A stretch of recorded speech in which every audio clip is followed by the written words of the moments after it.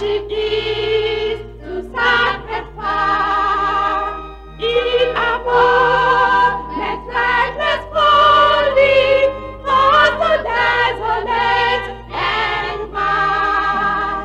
Love one another, Love each other, love each other, in the Father's blessed command. love one another, Love each other, love each other, in the blessed command. angry words are like this spoken, distress thoughts are rashly said, righteous things of life are broken by a single angry word. Love one another, Love each other, love each other, in the Father's blessed command.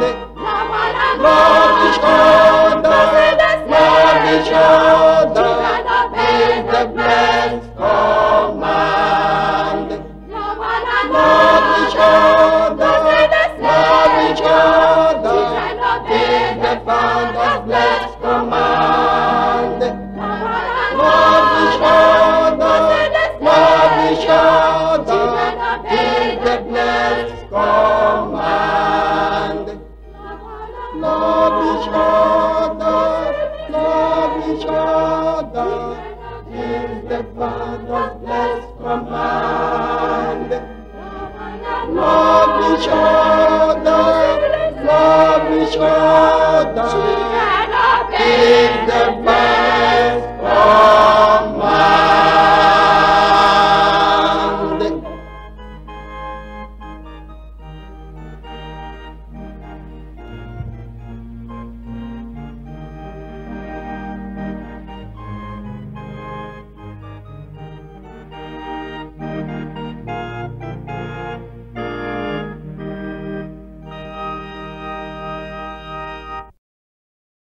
Let us pray.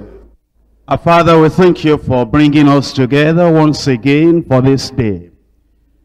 We thank you because of what we've been learning. Thank you for your truth. Thank you for the word that will never fail. We pray, O Lord, that as we come to the pages of the scripture now, you will speak very definitely to every one of us in Jesus' name. And we pray, Lord, that you reach out into our hearts and lives so that something definite will be done. And where we've gone wrong, in this area that your word is going to confront us with now, we pray that you correct us, redirect us, lead us in the path of righteousness in Jesus' name. Speak to everyone. In Jesus' name we pray. We're addressing the important subject of the speech and the work of true overcomers. The speech and the work of true overcomers. We cannot separate these two areas of the believer's life. The walk he walks, that is the life he lives, his behavior and conduct, and then the speech, the talk. Because the scripture has brought these two things together. One you will find in the life of the believer. His speech, his work are brought together. In the life of the unbeliever, his speech also and his work are brought together. In Colossians chapter 4, verses 5 and 6. Walk in wisdom toward them that are without, redeeming the time. Verse 6, let your speech be always with grace, seasoned with salt, that ye may know how ye ought to answer every man. You'll find that in verse 5, it talks about our walk. Our walk talks about the completeness of our living, the way in which we comport ourselves, the way in which we live. And then immediately it talks about walking in wisdom, even towards those that are without, redeeming the time. Then it goes on immediately to the speech, the utterance, the words coming from our mouth. In Ephesians chapter 5, Ephesians chapter 5, from verse 15. See then that ye walk circumspectly, not as fools, but as wise, redeeming the time, because the days are evil. Wherefore, be ye not unwise, but understanding what the will of the Lord is. And be not drunk with wine, wherein is excess, but be filled with the Spirit. In verse 19, speaking to yourselves in psalms and hymns and spiritual songs, singing and making melody in your heart to the Lord. In verse 15, he talks about the way we walk circumspectly. We walk properly. We walk scripturally. We walk carefully. We walk Christ-likely.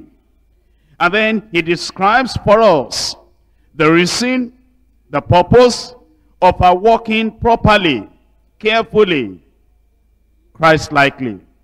It tells us we need to redeem the time, because the days in which we live are evil. And then it talks of not being unwise, but understanding the will of God and walking, living according to that will of God. Not getting involved with wine, wherein there is excess, but being filled, continually filled with the Spirit of God. And then it tells us, as it relates the scriptures to our lives, our behavior, then he also talks about speaking to yourselves in psalms and hymns and spiritual songs. So you will see the connection between the walk of the believer and the speech of the believer. How about the unbeliever? Is the walk connected with the speech? Is the behavior connected with the utterance? Jude, verse 16. Jude, verse 16. These are murmurers, complainers, walking after their own lusts, and their mouth speaketh great swelling words, having men's persons in admiration, because of gain, unlawful gain, because of advantage. So you will see that for the unbeliever too, his walk, his conduct, his manner of life is connected with the speech, the words coming out from him. It talks of the unbeliever as the one complaining, criticizing, murmuring, grumbling. And then it says, the reason for that, after all, is that he is walking after his own lust. In 2 Peter chapter 3, 2 Peter chapter 3, from verse 3 and verse 4, knowing this first, that there shall come in the last days scoffers, walking after their own lusts, and saying, where is the promise of his coming? For since the fathers fell asleep, all things continue as they were from the beginning of the creation. Once again, here you can see the unbelievers described in two ways. We're told that the scoffers, how do they scoff? They scoff and scorn and ridicule and criticize with the words of their mouth. And then it tells us in that same verse 3 that they'll be walking after their own lusts. After telling us about how they walk, how they live, then he tells us in verse 4 what they say. Can you see those two things together again? The talking and the walking. The behavior and the utterance. The conduct and the conversation. Those two things coming together. They will say, where is the promise of his coming? And so we need to check up the index of our lives. How you speak, what you speak about, what you are talking about, how you walk, how you live, how you behave, will tell whether you are an overcomer and whether you are planning to be an overcomer or you're already defeated. The speech and the walk of true overcomers. Want to examine 3 points. Number 1, the spiritual state of true overcomers. Spiritual state of true overcomers. Number 2, tongues of heaven-bound pilgrims. The tongues of heaven-bound pilgrims. Number 3, the walk of rapturable saints. The walk of rapturable saints. Number 1, the spiritual state, the spiritual condition, the spiritual life, the spiritual conduct of true overcomers. You need to understand the word overcome. When there is a battle and you are engaged in that fight, and then you are able to overcome or defeat the opponent, then we say you have overcome. And we need to know that every human being in this life is engaged in a battle. There is a fight. And that fight is a fight that decides how happy or miserable you will be in this life. And how happy or miserable you will be in the life to come. It is an age-long battle. And everyone that comes into this world is involved in that battle. Before you were born again at all, before you ever knew the Lord, that battle had been on. It's the battle between good and evil. And the battleground where the war is being waged has been and was your very heart, where the devil was trying to claim you for evil permanently. And God was beckoning you for good and for righteousness. Not only temporarily, but permanently and to all eternity. And the battle was on. And the battle was raging. And you needed to take a decision. As a sinner, you had no weapon to fight against sin. And yet, sin was all the time waging war against you. There was no way you could overcome temptation. And yet, as a sinner, the temptations were coming every day. There was no way you could overcome the flesh, the lusts, the desires of the flesh. And yet all these desires of the flesh were fighting against you. There was no way you could overcome Satan. And he came with all these attacks. He came with all this affliction. He was waging war against your soul. There was no way you could overcome even the flesh and the doubts and the unbelief that came against your life. And all these things came against you. And you had to wrestle. You had to fight. And this is what the whole world is all about. As we're talking now, everyone in this life, in this world, is engaged in that spiritual battle. And even as you have become a Christian, as you have become born again, the devil is not leaving you alone, saying, well, you have gone from the kingdom of darkness, you have been born again, your name is now in the book of life, bye-bye, I have nothing to do with you anymore, you can go on your way to heaven. Let me go and face and focus attention on all the other people. He's still fighting. Because we're told he goes to and fro, up and down, seeking whom he may devour. And he's still fighting against you. And you need to realize that the outcome of that battle will determine how miserable or happy you'll be in this world. The outcome of that battle will also determine where you will spend eternity. In Ephesians chapter 6, verse 12. For we wrestle not against flesh and blood, but against principalities and powers, against the rulers of the darkness of this world, against spiritual wickedness in high places. Paul the apostle affirmed, we wrestle. We're fighting. There is a fight. There is a battle. And you better recognize there is a battle, because otherwise you will not be able to overcome. Not only that, we're told in 1 Timothy chapter 6. 1 Timothy chapter 6, verse 12.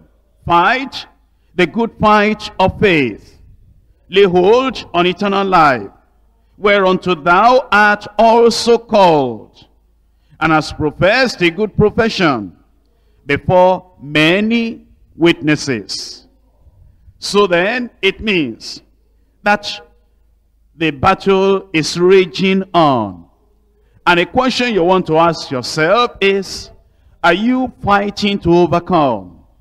Or have you so surrendered to the devil that although the battle is raging on, you are not overcoming? In Galatians chapter 5. Galatians chapter 5, verse 17. For the flesh lusteth against the spirit, and the spirit against the flesh. These are contrary one to the other, so that ye cannot do the things that ye would. So then you see that there is a battle.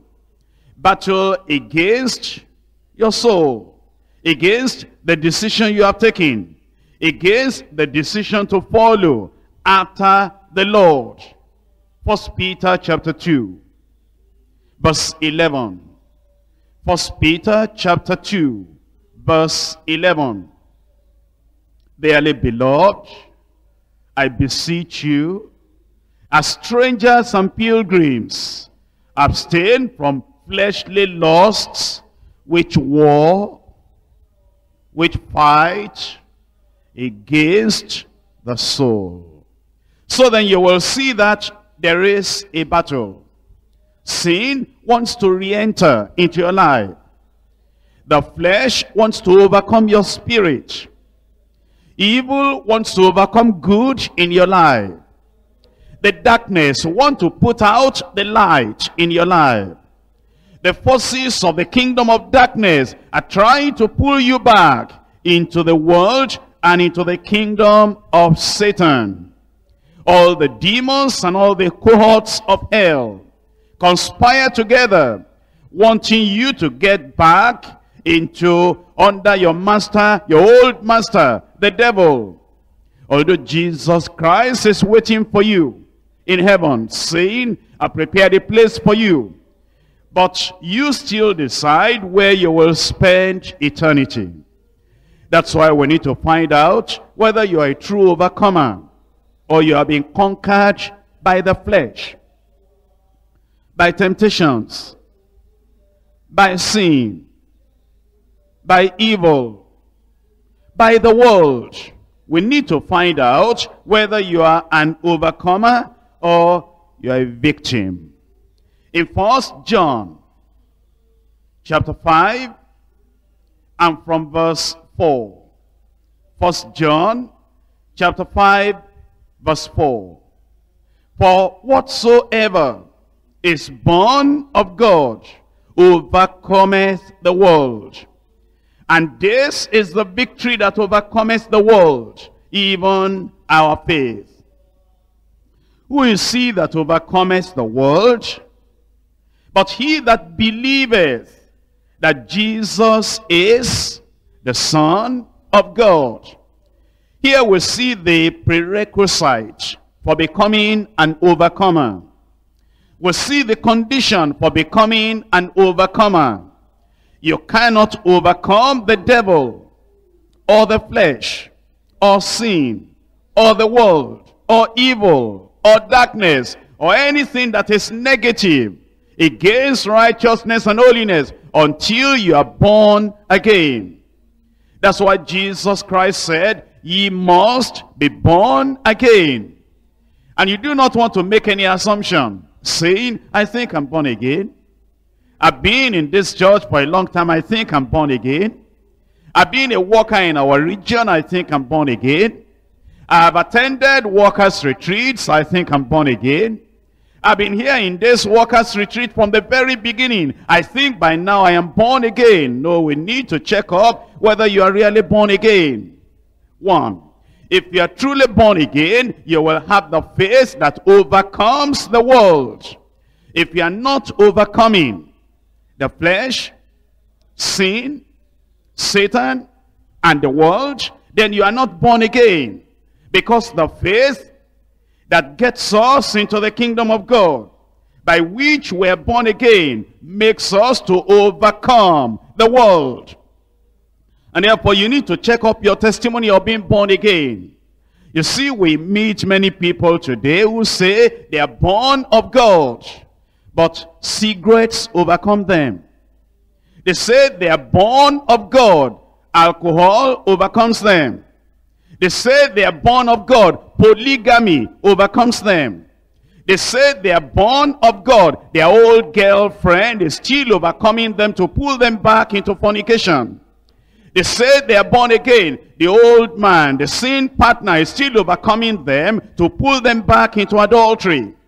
They say they are born again, but masturbation, once the thought comes, they get right into it. And they say they are born again. They are overcome by the filthiness of the flesh. They say they are born again, but then covetousness has not gone away from their lives. They say they are born again, and lies and deception are still overcoming them. They say they are born again, but bribery and corruption you will still find in their lives. They will tell you they are born again, but you will see that they still dress like the world. They still look like the world. They still drink what the world is drinking. They still smoke what the world is smoking. And they still gamble as the world is gambling. They say they are born again, but the songs of the world you still find in their mouth.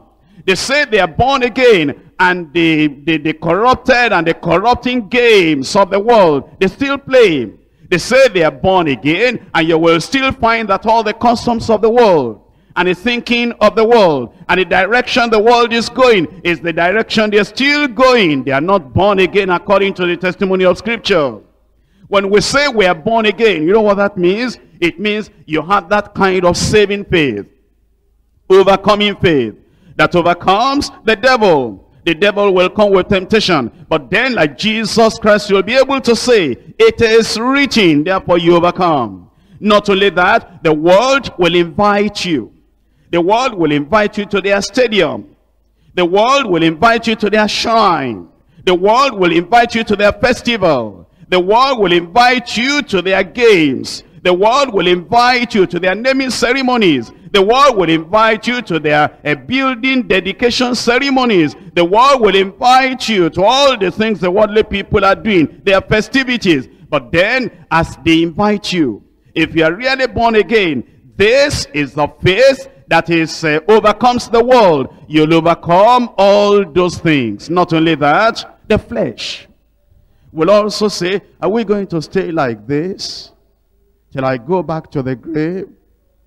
No immorality, no dancing, no drinking, no casino, no gambling, no lottery.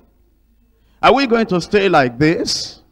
He won motorcycle by taking all those tops of the bottles, the covers of Coke and the cover of Sprite, and packing it with his pocket. You know, we Christians, real Christians, we used to pack our bags and our pockets with tracts anywhere we go. But now, nowadays Christians, they pack their pockets with the tubs of Coca-Cola. Because they're peeling, instead of opening their Bible to read their Bible, and to know that it is my God that shall supply all your need according to his riches in glory by Christ Jesus. They are peeling the back of the tubs. And they're saying, because so-and-so won a motorcycle, so-and-so won sewing machine, and so-and-so won a Peugeot vehicle, and so he even won something. Maybe I can get something. Now, the Coca-Cola top is their God. That is what will supply all their need now. They say, you know, I'm trying to get married.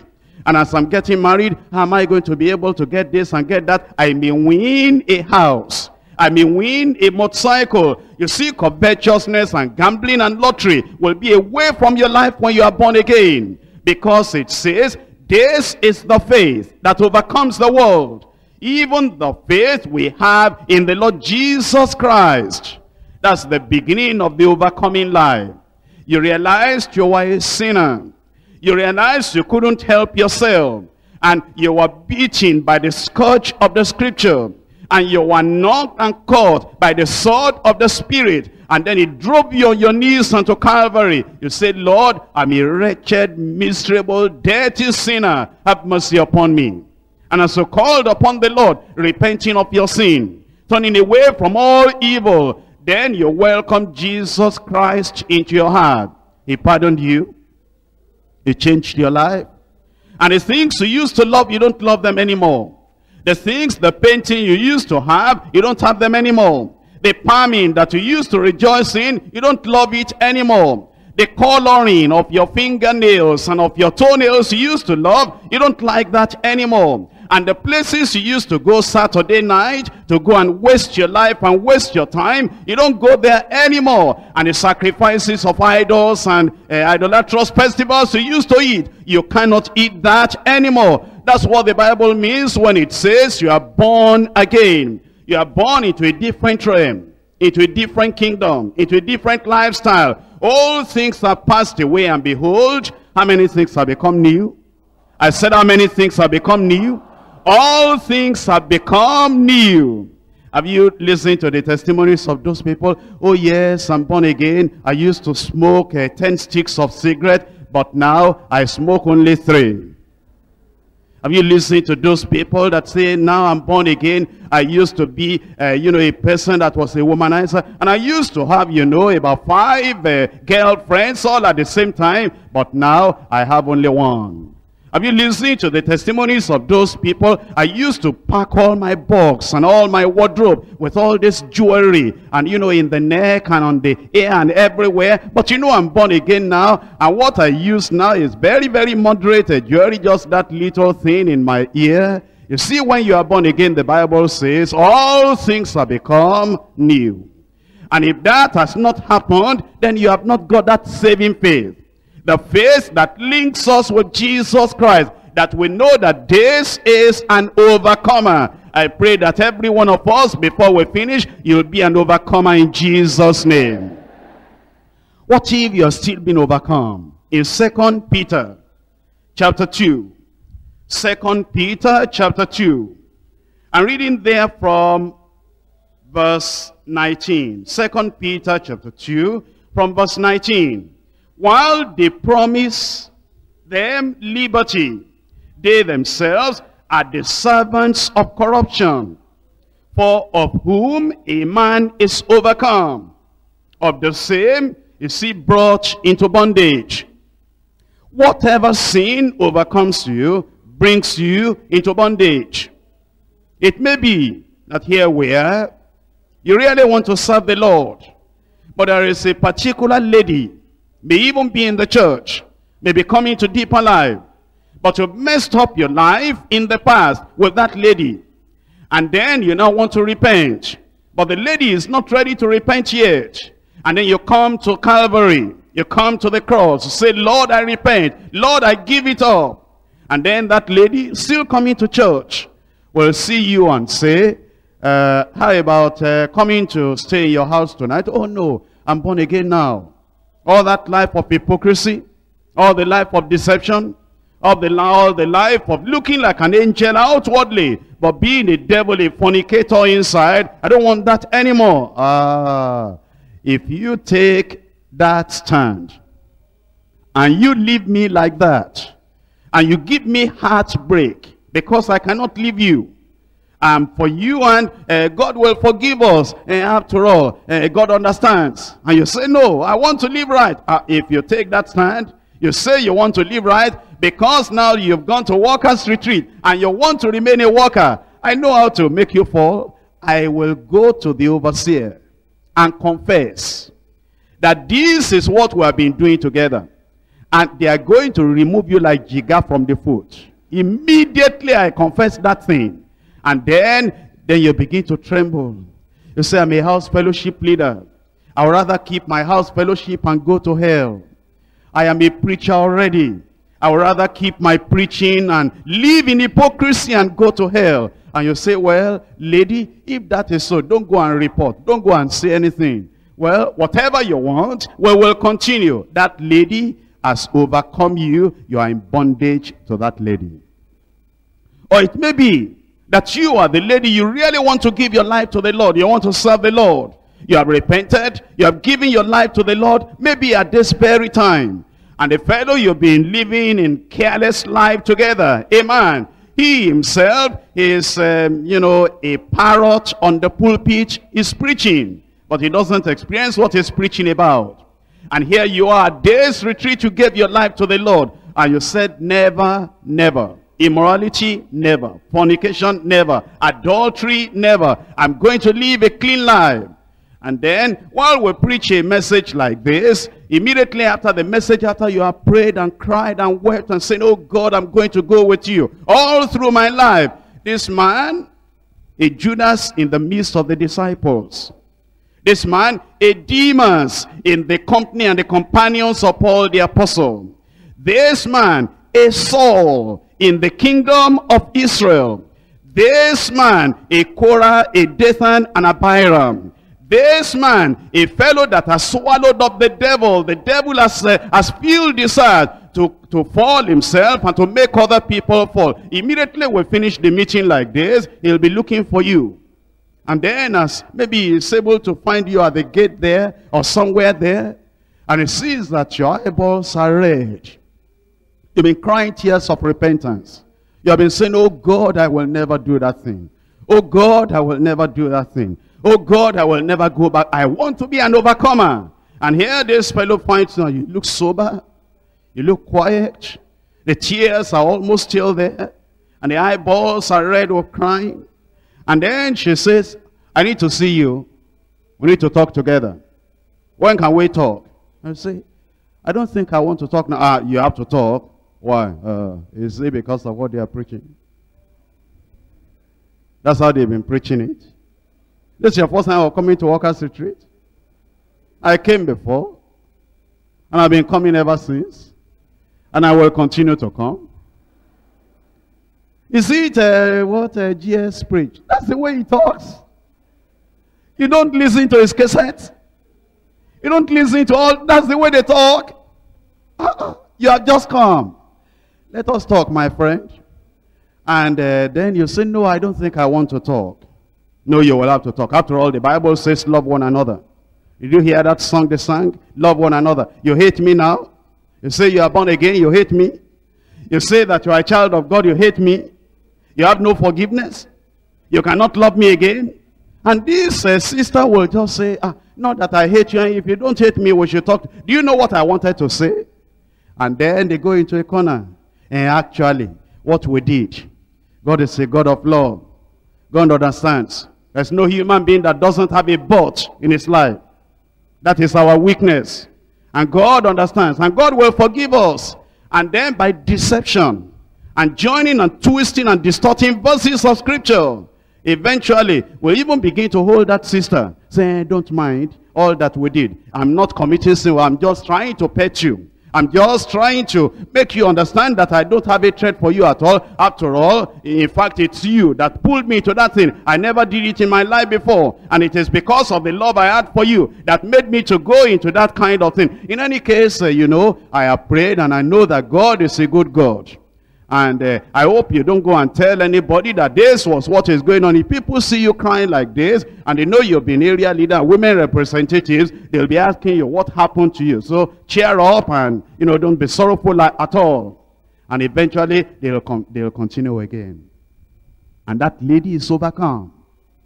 And you come into bondage until you are ready to take the cutlass and the knife of Scripture. And you cut that rope, binding you to that man, binding you to that woman. You'll never be free. You will always be conquered. But you are going to take a decision that by the grace of God, I have met Jesus Christ at this retreat. I will never part with Jesus Christ again.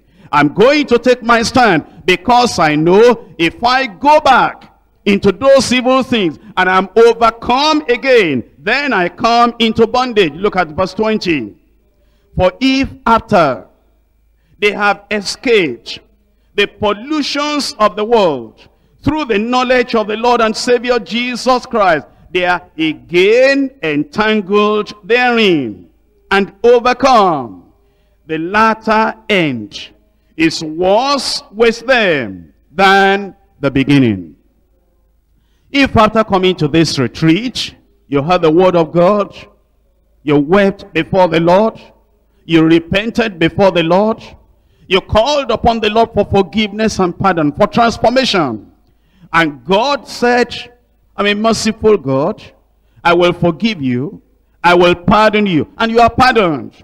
And after that forgiveness, if you go back to your locations, to your town, to your village, or to your city, and you are again entangled with that man, again entangled with that woman, again entangled with that bribery or corruption in your place of work, again entangled with evil, the Bible says your latter end will be worse than before you even came to the retreat. Because when an evil spirit goes out of a man, he begins to seek a place where he will live. And finding none, he comes back. If he sees that all your vow is gone, all your consecration is gone, all your decision is gone, all the holiness is gone, every good thing that God had given you is gone, he finds the place empty. He goes to take 7 more wicked spirits than himself, and he enters in. And the latter state of such a man will be worse than the beginning. I pray that will not happen to you. Verse 21, for it had been better if for them not to have known the way of righteousness, than after they have known it, to turn from the holy commandment delivered unto them. But it is happened unto them according to the true proverb, the dog is turned to his vomit again, and the soul that was washed to her wallowing in the mire. That's why we need to be real overcomers, because it's only when we overcome that we'll be able to live the victorious life. I pray that you'll make a decision and you'll stand by that decision, that evil will not overcome you, but that good will prevail in your life, that holiness will prevail in your life, that righteousness will prevail in your life. In Romans chapter 12 and verse 21, be not overcome of evil, but overcome evil with good. Be not overcome of evil. Hatred is evil. Do not be overcome with that evil of hatred. Bitterness, sin, immorality, all those things are evil. Do not be overcome by evil. False doctrine, that is evil. False association or evil association, that is evil. Be not overcome with that which is evil, but overcome evil with good. And say, no, I trample underneath my feet all those things. The temptation will come. I trample them under feet. The devil may threaten. I throw that behind my back, and I'm going to be an overcomer. In Romans chapter 8, Romans chapter 8, verse 35. Who shall separate us from the love of Christ? Shall tribulation, or distress, or persecution, or famine, or nakedness, or peril, or sword? I want to ask you a question. As you look at the condition of the country right now, what is happening in this country that is not described in verse 35? You talk about the economy. You talk about the joblessness. You talk about the hunger. You talk about the confusion. You talk about not being able to pay house rent. You talk about all the difficulties that people have today. And they are saying, how can I worship God? How can I still be a worker? How can I be serving God? And you talk about your salary not being enough for you. What do we have now as problem that is not described here? Read it again. Who shall separate us? What shall separate us from the love of Christ? And begins to number them. Tribulation, distress, persecution, famine, not enough to eat, nakedness, not enough clothes to put on, peril, all the dangers on the road, all the dangers from village to village, from town to town, or within the city itself, or sword. Then it says, as it is written, for thy sake we are killed all the day long.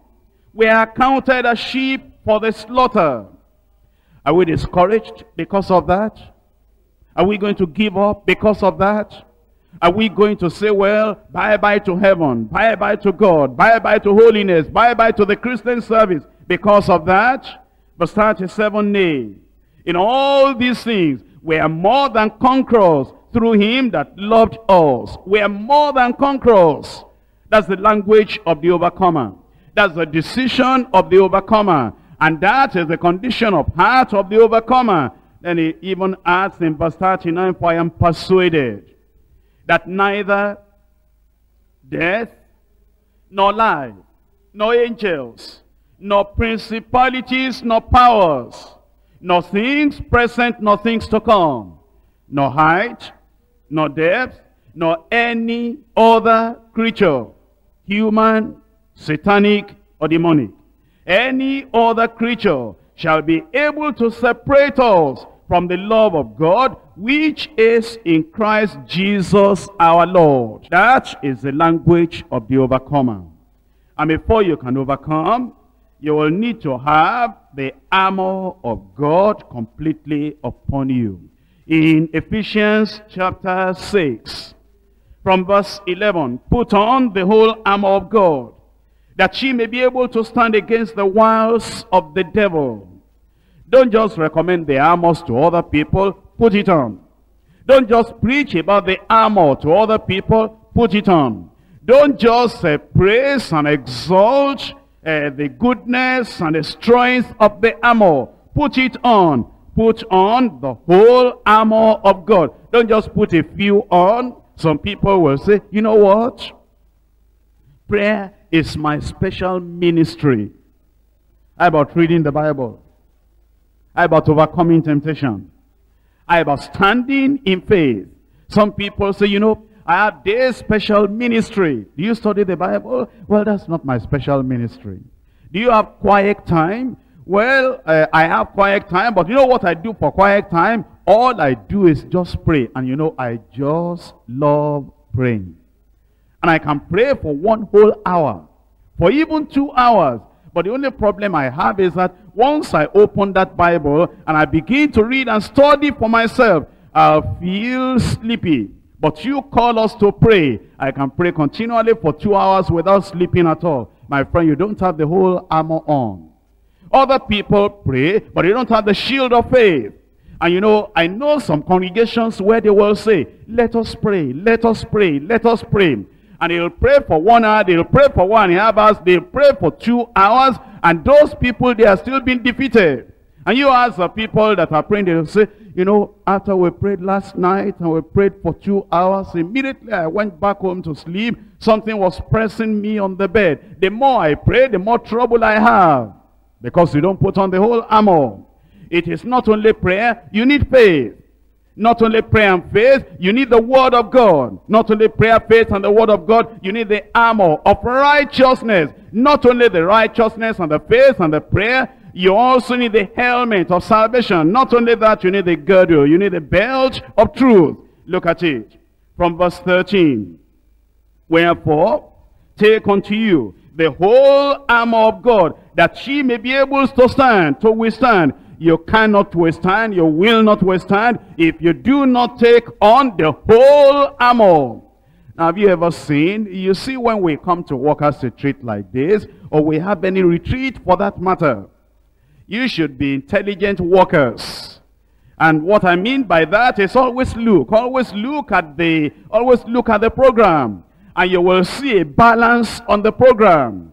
You'll never come for a workers' retreat if I have the opportunity of planning that workers' retreat where I only center on one thing. You see the program in your hand, you see all the messages there.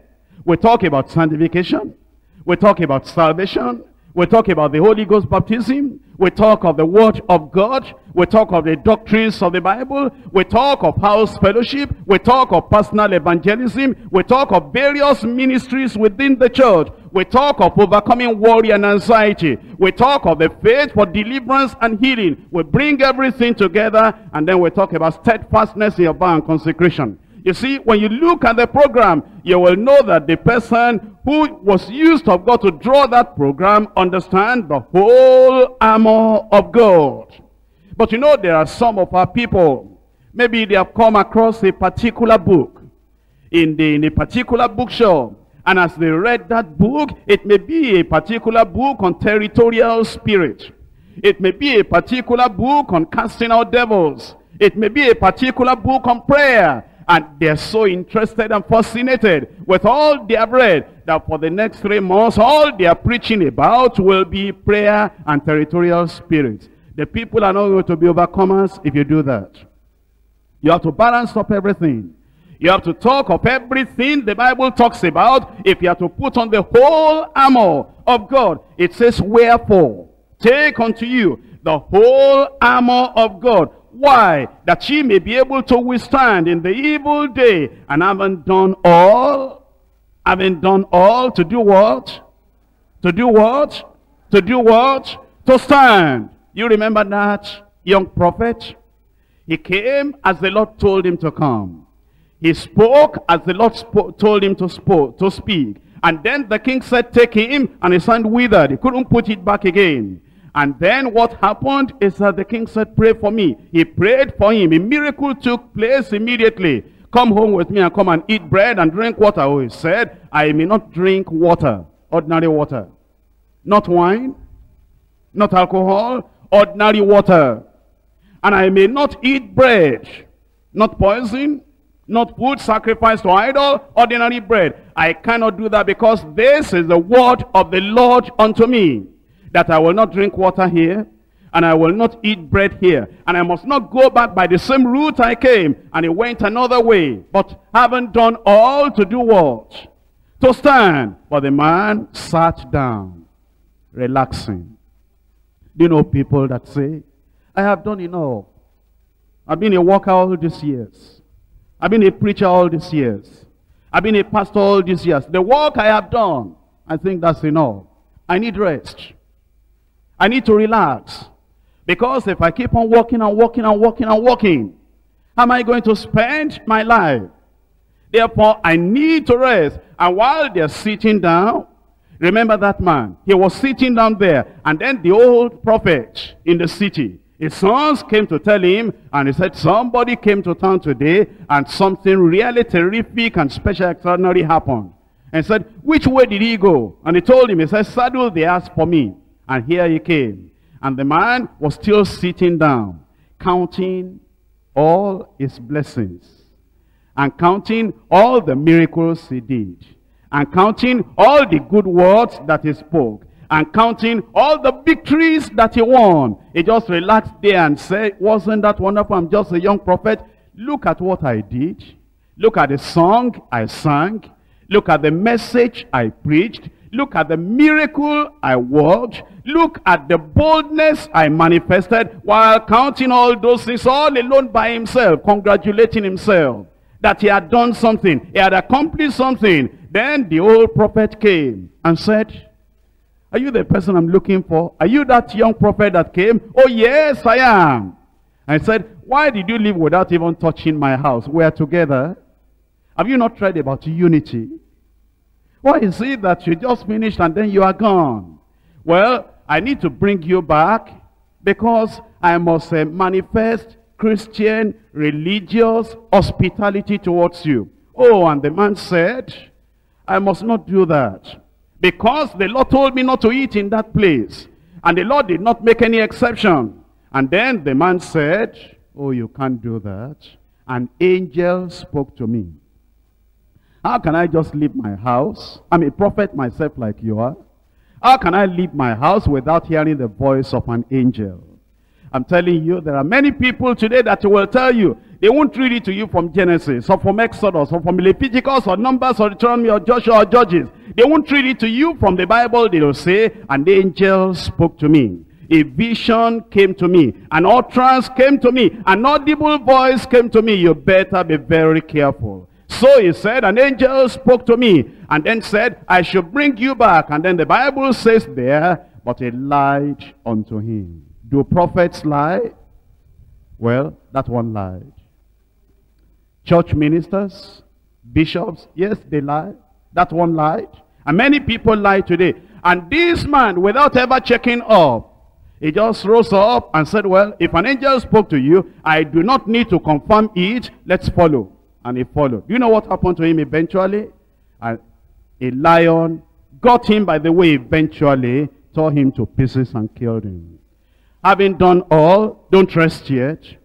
Don't sit down yet. Having done all, to stand. And then say, stand therefore.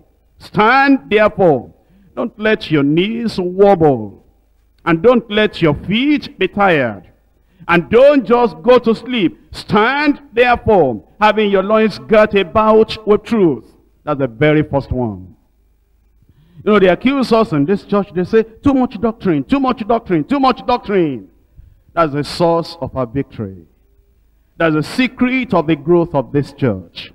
That's the secret of the stability of the individual Christians and of the individual local churches. Having your loins girt about with truth. And having on the breastplate of righteousness.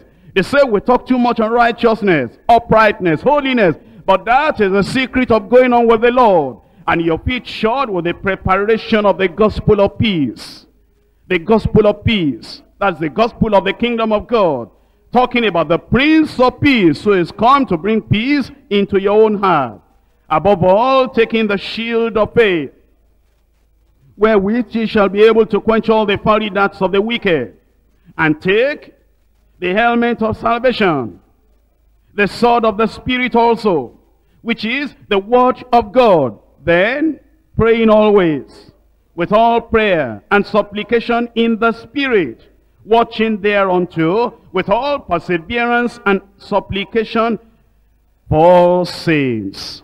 So then, we need to take all the armor upon us. If we do, we shall overcome. Now, once you become an overcomer like that, there are two things we need to notice in your life. Number one, your tongue. Number two, your walk.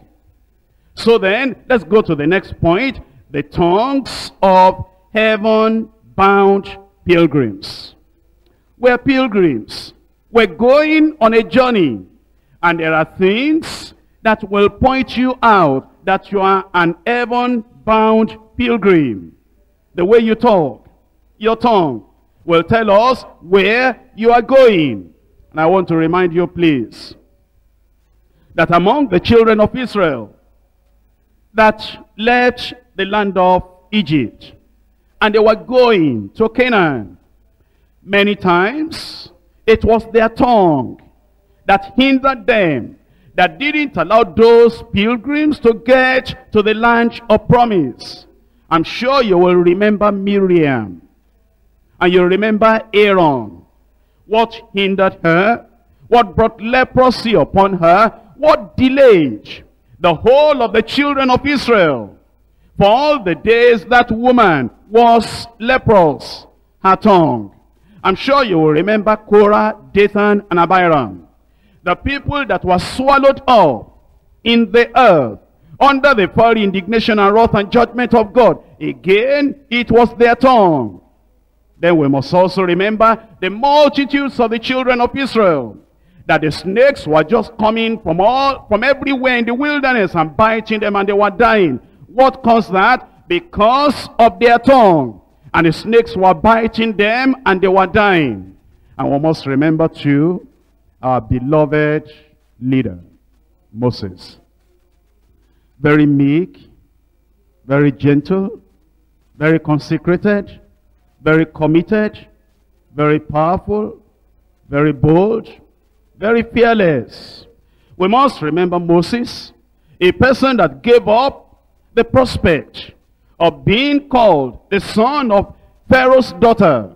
We must remember that man that had such a conquering faith, that walked as if he had seen the invisible one. We must remember the one that the Bible comments about him, that everything the Lord told him, he did, and Moses did according to the word of the Lord. We must remember this fellow that challenged not only Pharaoh, but the magicians and all the people of Egypt, challenging them of the truth and of the existence and of the power of the only true God. We must remember this bold individual that told the people, fear not, the Egyptians you see today, you will see them no more. We must remember that this individual was the person single-handedly, with that single rod in his hand, the Red Sea was parted, and also water came out of the rod.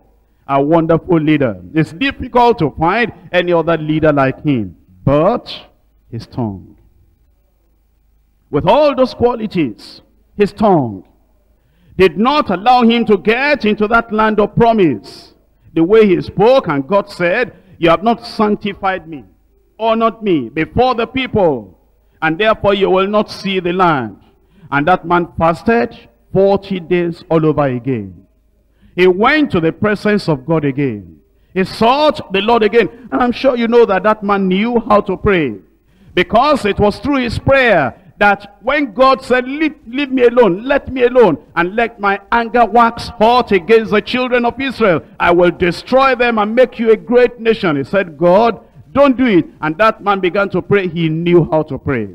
And then God said, because of your prayer, I've listened until you have found grace in my sight. I will not destroy them anymore. But when it came to the damage done by his tongue, his prayer could not solve that problem. The tongue.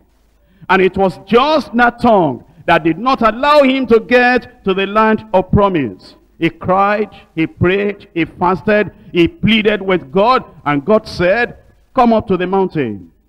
See it afar off. You are so near. Not many miles anymore. Can you see that? But here is where you will die. Why? For a powerful man like that. Have you written books? Hero, Genesis, Exodus, Leviticus, Numbers, Deuteronomy. Have you preached to kings? He preached to Pharaoh. Have you preached to idol worshippers? Oh, he confronted the magicians too. Have you preached to children of God in a workers' retreat like this? He preached to the elders of Israel. Have you comforted people? He comforted the people of God. Fear not, stand still and see the salvation of the Lord. Have you provided miracle manna for the children of God by your prayer? You prayed for somebody, provision came through his prayer and intervention. Manna came for those people. But with all that he did, with the great ministry that he had, he could not get in. Why? Because of his tongue. And that's going to be number one thing that you are going to focus on in your life. At home, between husband and wife. Some words can come out that can cut your relationship with God. Between the parents and the children. Some words may be uttered that will seal the possibility of continual usefulness with God between members and the church and leadership in the church. There will be some things that will happen, and then that engineering thing will come from your heart, wanting you to speak some things out. You may speak those things and you may never be able to have a ministry. Man will like to forgive and give you a ministry, but God will say, look at it, my work is still going to be done. The children of Israel will still get to the land of Canaan. But you that I wanted to use before to lead them into that place, you will not get there. You will not lead them. Let me get another person whose tongue has not been a problem. And Joshua can still replace Moses. That's why you want to be careful that whoever you are, as you're on your pilgrimage, as you're on your way from the city of destruction here to the city of life, yonder, you want to make sure that your tongue does not cause you a problem to stay behind. How many people are falling by the wayside just because of their tongue? And I'm not just talking about people who are talkatives. The people who are talkatives, they have problems. And their problems, it will take supernatural miracle before they can ever come out of that and come right into the kingdom of God. Because it's a problem of Samson. With that man, you see all the power that heaven invested in the life of Samson. He was a talkative. He had other problems too. Because once you have the tongue problem, you also have tons of other problems. Great, great problems. Once you have the problem on your tongue, you cannot control it. You cannot keep it down. You cannot make it silent. You cannot be silent before the Lord and be still and see the salvation of the Lord. You're going to have tons of other problems. And so if a person is a talkative, it's going to be a terrible thing. Except there is a supernatural cure. I pray that supernatural cure will come today in Jesus' name. But you know, I'm not just talking about those who are talkatives. I'm talking about the people that speak just one sentence. Here was David rejoicing before the Lord because the ark of the covenant of the Lord had come. And once again, God had favored Israel to bring the ark, the manifestation of the presence of God, back to the land. And here was the wife of the king. Wife of the king. Pastor's wife, listen. Wife of the king. Overseer's wife, listen. Wife of the king. She looked at her husband like that, rejoicing before the Lord. Because if the ark of the covenant is not in Israel, what are we going to do? The presence of the Lord will not be in Israel. And so she, not in tune with rejoicing before the Lord, not in tune with the joy of the Lord. And she said, how is it? Look at how you have disgraced yourself before all the other women. A whole king like yourself. It's not talkativeness, it's just that single sentence of ridicule. You read in your Bible, she was barren for the rest of her life. And think about Zacharias. You know Zacharias, wonderful man. In fact, we're told in Luke chapter 1 verse 6 that Zacharias and Elizabeth, they walked in the presence of God before the Lord, blameless according to the word of God. They were totally blameless, and he went in, just like we have come in here for retreat. He went in to serve the Lord. And while he was serving the Lord, an angel came and said, Zechariah, your prayer is answered. It's heard as a memorial before the Lord. And then Zechariah wasn't a talkative, you can tell. The man was not a talkative at all. And we know that before that time, there is no record of too much of his speaking. And even after that time, when John the Baptist was born, and he said, what's his name? And the mother said, his name will be called John. They said, there's nobody like that before, named in the family. And he gave a slate to Zechariah because he couldn't speak anymore to write the name. Then he wrote John. And the people marveled and said, what type of child will this be? And all at that same time, the Spirit of God came upon him. and the tongues of and the rope of his tongue was loose, and he began to speak, and he began to magnify the Lord. After finishing magnifying the Lord, then he kept quiet. He wasn't a talkative, but only one sentence. Only one sentence. He just told the angel, angel, look at the message you have brought. You think I believe that? How shall this thing be? Because I'm old and my wife is old. Only one sentence, it cost him silence, compulsory silence for the rest, for 9 months. He said, I'm an angel come from the presence of God. Because you have challenged that message that is coming from the throne of God, you will not be able to speak until everything is done. Only one sentence. Why are we not careful? And you know, many people that say they are Christians, I don't commit adultery, I don't commit fornication, I don't gamble, I don't tell lies. How about Zacharias? You see adultery there. You see fornication there. How about Miriam? Do you see adultery there? Do you see fornication there? The way we use our tongue may tell whether we're going to get there or we're not going to get there. You see, if we look at our church, as many as we are now, and here we are at the workers' retreat. If you know the many stories that have been told since we came on Tuesday night. Did you hear? I heard it. I didn't know it was true. It's true. I'm coming from there. Did you hear? You heard it too. I heard. That's what we see today. Yeah, those people, they are just preaching. They are all liars. And it's on record. Did you see Sister So-and-so?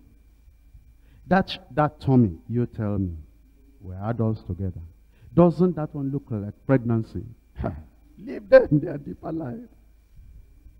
You see them? I see, don't talk. Oh. They are very close to the pastor. Because if you talk now, they'll say discipline.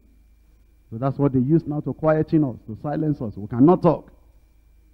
And it's on record in heaven. Did you see the brother that preached the other time? The one that preached and everybody was praying and praying. Hey, I know him. I wonder why the people are even praying like that. Me? The person like that cannot preach and I'll be shouting and praying. What am I praying about? Come, let me tell you his story. It's from our place. And it's on record in heaven. Did you see that sister singing? They gave them special to sing. They are the favorites of the choir master. I can sing better. They'll never put me there. It's their girlfriend. They put it.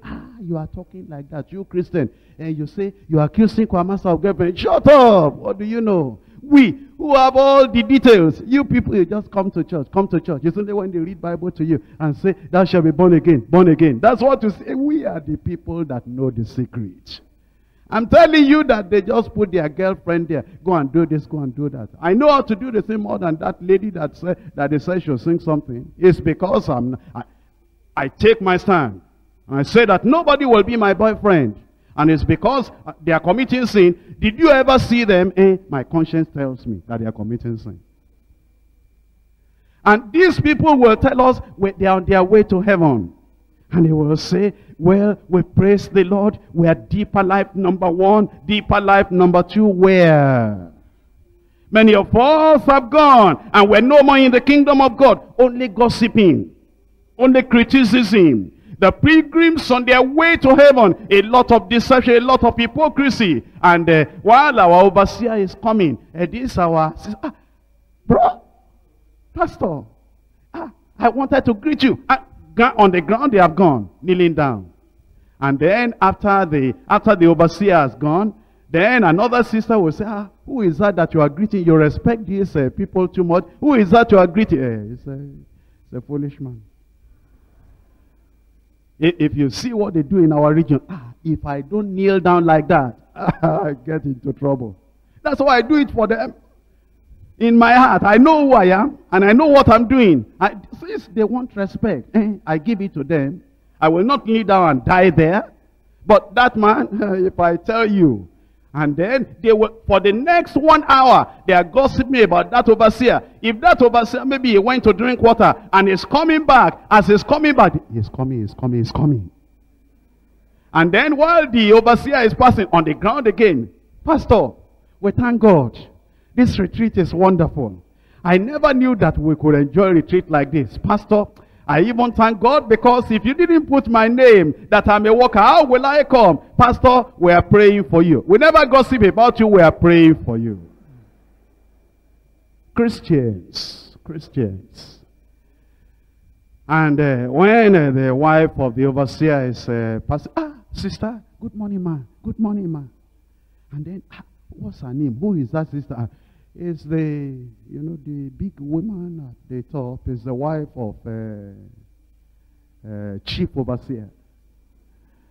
Because if you don't greet her like that, they will say you don't greet them. And then they will go and take their baby and say, sister, what's the name of our child? What is the... And it's all hypocrisy. And after they have gone like that, then they'll talk with the other sister and say, that's a woman. They just transferred them to our state, to our region. And those people, well, God will have mercy on these wives or people. And yet, they will greet them as if they respect them very highly. Thank God there are people who respect their leaders genuinely. Thank God there are people who respect the wives of their leaders genuinely. But I'm telling you that apart from those genuine people, not everybody is genuine. There are hypocrites. How are we going to get to heaven in this condition? How can we be deceiving ourselves with the criticism, with the cutting down, with all the lies and the deception, and still eventually make it to heaven?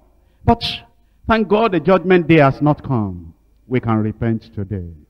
And we can change and turn everything around by the grace of God. And I pray we will change in Jesus' name.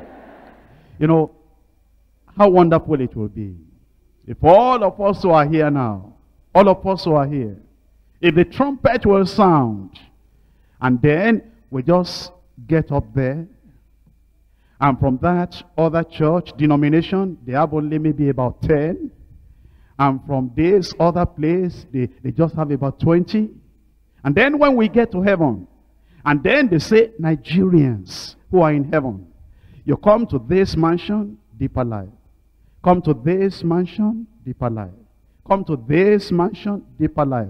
And you see the biggest mansions, and you have that house fellowship leader. You have that other colorful mansion, and they say it's deeper life. And all the other denominational people, those who are able to make it, those who are able to pass, as through passing through fire, they are able to make it. And we say, once in a while, you come across another denomination. And then they say, why? Deeper life monopolized evangelism in our country, in Nigeria, and they are monopolizing heaven. Look at the thousands and the millions of them. What a wonderful thing it will be. That all of us here, English, Yoruba, Edo, Igala, Isoko, all those languages, that as the trumpet sounds like this, as Moses said unto Pharaoh, not a hoof shall we leave behind. And all of us completely will just go to be with the Lord. I think it will be wonderful. That's my desire for you. You know what? I don't want to go to heaven alone. I want to go with you. I don't want to just be there alone. Some people, they say, I want to get to heaven, I want to get to heaven. Yes, I want to get there too. But I don't want anyone here to miss that heaven.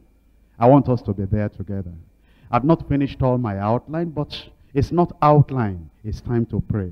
Let's rise up and talk to the Lord in prayer. We want to be there together. We want to be there together. We want to be there together. Let's abandon all hypocrisy.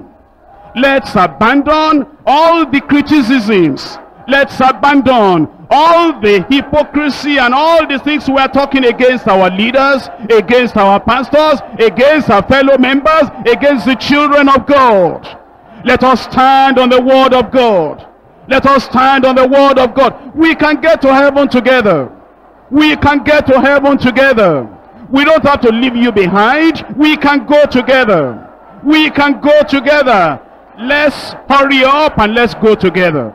Let's hurry up and let's go together.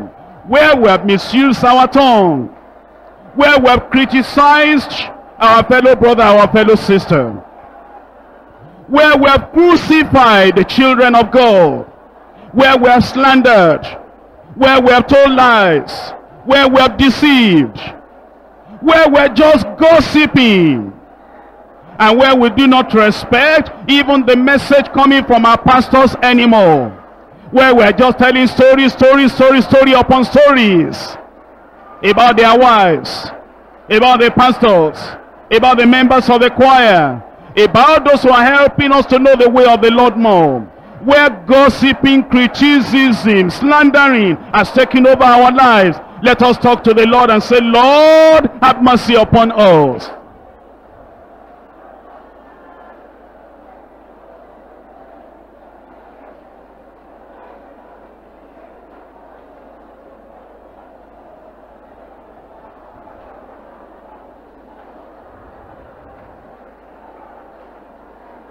Let our love be genuine.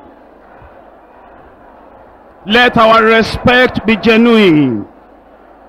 Let our conversation be genuine. Let our Christian life be genuine. We are on our way to heaven, pilgrims to the heavenly city. Let's love one another. Let's respect one another. Let's control our tongue. Don't let your tongue drive you to hellfire. Don't let your tongue destroy you. Keep it under. Keep it under. Keep it under. Let there be no sin in our midst. Let there be no sin in our midst. We all want to make heaven at last. And we will, by the grace of God. We will. Heaven is our home. Heaven is our home. Heaven is our home.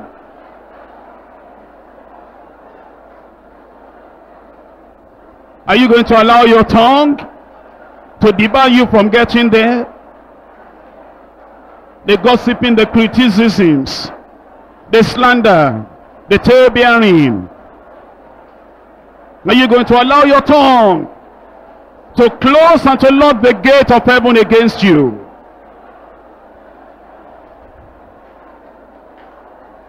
Let the elders respect the juniors. Let the junior ones respect the elders. Let it be a Christian church where parents love their children and children love their parents. Where husbands respect their wives and wives respect their husbands. Where members will honor their pastors and pastors will appreciate their members.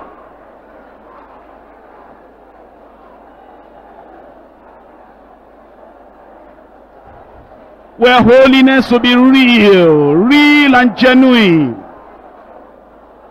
Let it be a church where there is no hypocrisy.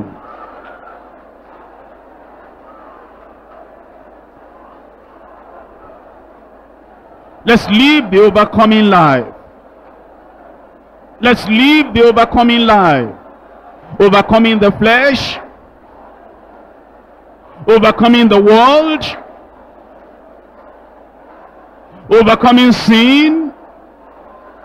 Overcoming the devil. People who want to gossip, they will come to you. But you'll say, no. I've made up my mind. I'm not in that company again. I'm a pilgrim on my way to heaven.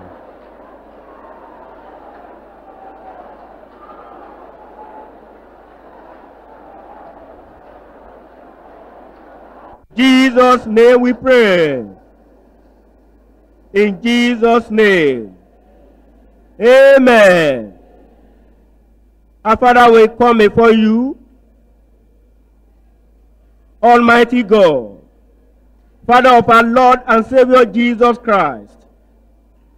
We come before you repenting of all the things you have shown to us in our lives.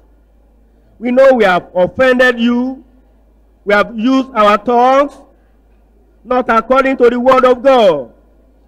Father, we are praying that you forgive us in Jesus' name. Every one of us without exception. Nobody can claim that he has not spoken a single word against another individual. Father, we are praying that the blood of Jesus will cleanse and wash us in Jesus' name. We are pleading because of your mercy, because of your love, that will wipe away what we have done and forgive us and cleanse us in Jesus' name. Father, we are praying that our tongue will be controlled by you in Jesus' name. We hand over our tongue, our mouth, every word that will be coming out from our mouth, we hand it over to you. Control and guide in Jesus' name. Set a watch over our mouth in Jesus' name. Help us to be watchful over one thing that it will be coming out from our mouth in Jesus' name. You have commanded us from your word, learn to be quiet. Help us to be quiet in Jesus' name. Help us to speak where you want us to speak in Jesus' name. Help us to be quiet and under the control of the Holy Ghost in Jesus' name.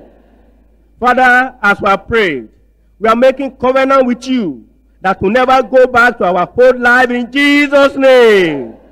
Thank you because you know you have answered. In Jesus' name we pray. Amen.